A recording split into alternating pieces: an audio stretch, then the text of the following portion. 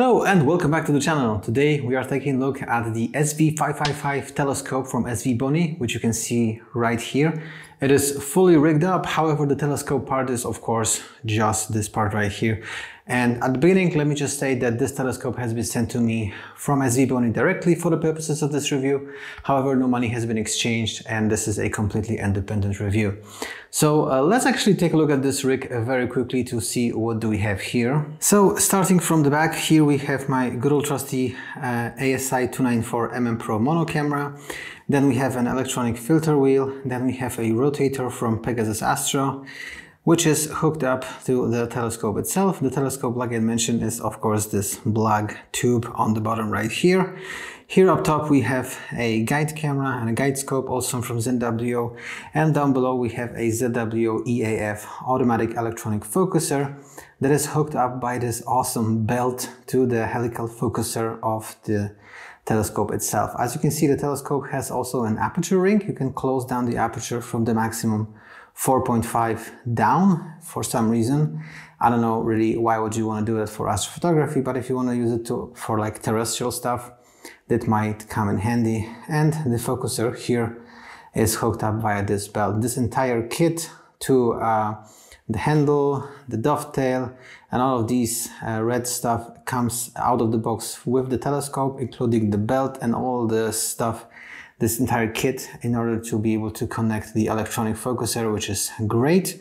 It works well with ZWO EAF, however, maybe other focusers would be able to work with this one as well. But the EAF is tested and proven to be working just fine. So the telescope itself is a 5-element Petzval design, which means there is no need for any kind of a field flattener out the back, which is pretty awesome.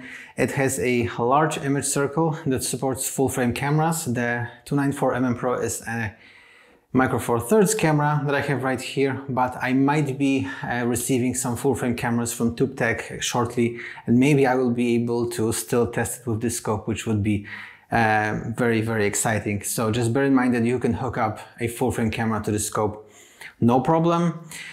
Also inside the scope, inside the flange right here, you can actually take off some screws and put a 2-inch threaded filter.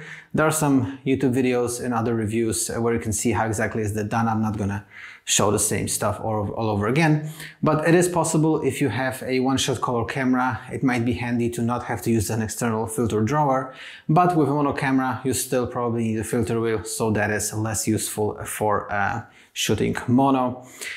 Like I said, out of the box, it supports electronic focusers, especially the ZWO EAF. I am not sure about any others, but this one for sure works. It has a variable aperture, like I've already mentioned. It comes with a Vixen-styled dovetail. So if your mount supports this type of dovetail, which it should, then you are just fine. You don't need another dovetail. And the focal length of this telescope natively is 243 millimeters, which gives a nice and wide field of view for very impressive shots, deep sky shots of the night sky, which I'm going to show you in just a moment. I have 3 very impressive images that I have recently captured. I had a very good week when it comes to the weather, so I was shooting like 4 or 5 nights non-stop, collecting a lot of data.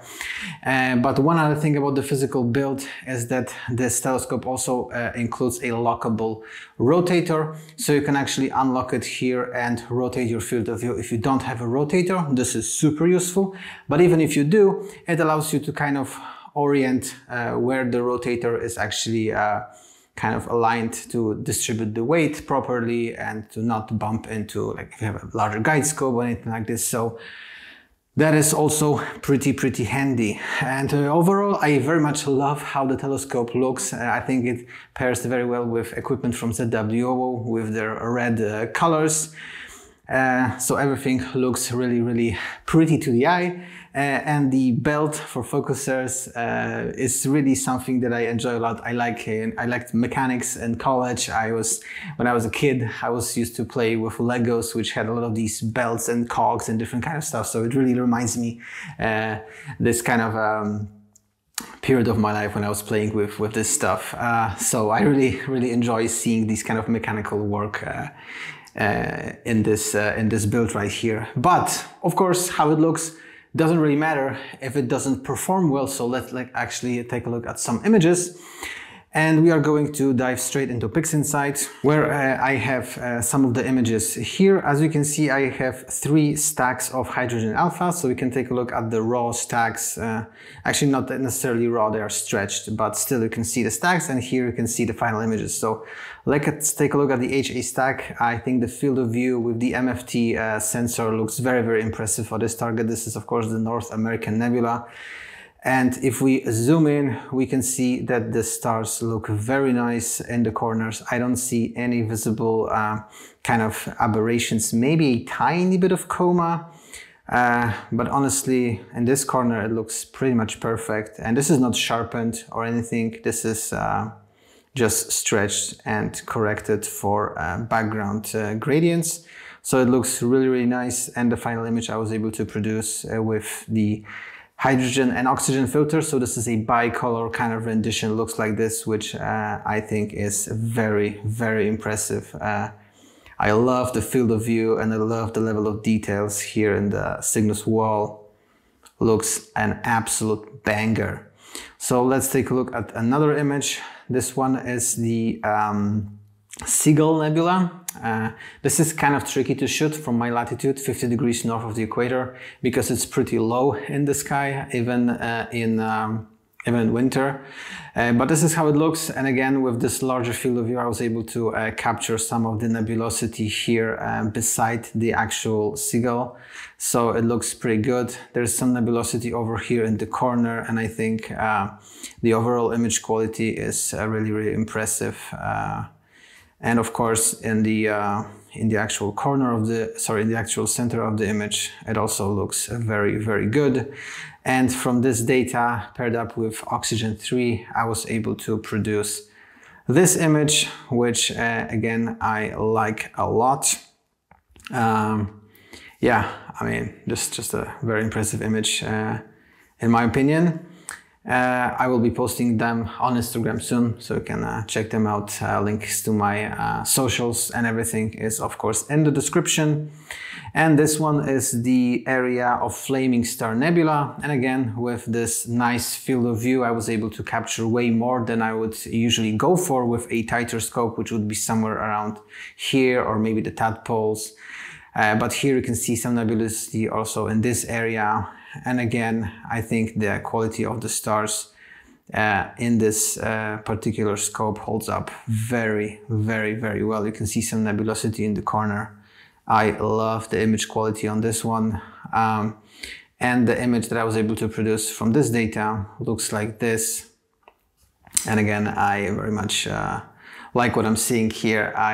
When I started doing deep sky, I wanted to be the tighter, the better. I wanted to zoom in into all of these little details, but now I begin to appreciate that a larger field of view can actually produce a lot of the fainter details that usually you don't see in images because people don't usually pay attention to these. But with a larger field of view, you can see that around those popular objects, there's actually some other kind of smaller and fainter nebulosity going on. So I would really, really recommend this scope to play around with a larger field of view. It is small, it is compact, you can easily travel with it. If you pair it up with like a ZW AM3 harmonic drive mount, you can totally put it in a suitcase, even fly with it to the Canaries or whatnot. And the small size and compactness makes it easier to manage. You don't need to have such perfect guiding as with longer scopes. So I would say for beginners, this is a perfect choice. I would highly recommend this. And also for seasoned astrophotographers that want to actually explore larger fields of view, this is something I would definitely also recommend. And again, I'm going to try this out, I hope so, soon with a full frame camera. So this field of view will be even larger and even more impressive. So yeah, stay tuned for my channel to see a video like this in the future. And honestly, you know, there's nothing more to say about the scope. It's really nice. It's really well made, looks awesome, produces fantastic images, so highly recommend it. There will be some links down below to Svbony where you can purchase this scope. And yeah, thanks for tuning in and see you next time. Bye bye.